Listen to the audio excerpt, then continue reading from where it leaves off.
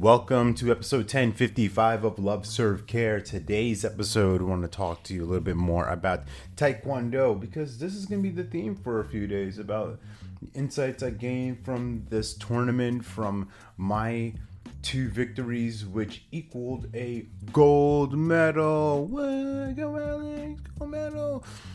But yeah, something that I picked up on as somewhat of a cheat code were was the language of my opponents, right? We were in a holding section, which is basically like the locker room or the back room, green room, whatever, preparing to get matched up and all this different stuff. And just hearing them talk about, well, you know, I'm just here to compete, I don't want to get hurt, right? They were just kind of like loose and casual about it. And in my mind, you know, I'm smiling in my face, right? I'm talking to him a little bit, right? Not too much, because I'm trying to stay focused.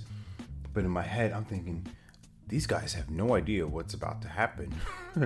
These guys have no idea what's coming their way. This storm of me as a competitor, like, they don't know that I've been thinking about this event, this moment for several months now. From the first time I heard about it in the summertime to obviously the day of, right, the moment of truth as we call it.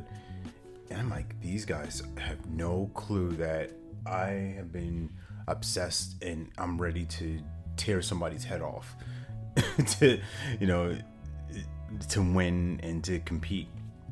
And you're being very loose, you're being very casual, and it makes me think about folks in business, right, who kind of have that mentality of, man, I hope this works, I'm just showing up to kind of have a good time, you know, it's okay, right? They're in a space of not fully invested into it, not fully committed into it. They're trying it out, they're not as committed as they could be, and that's influencing the things that they're doing because of who they're being somebody who's loose and cavalier about things and not taking it as serious.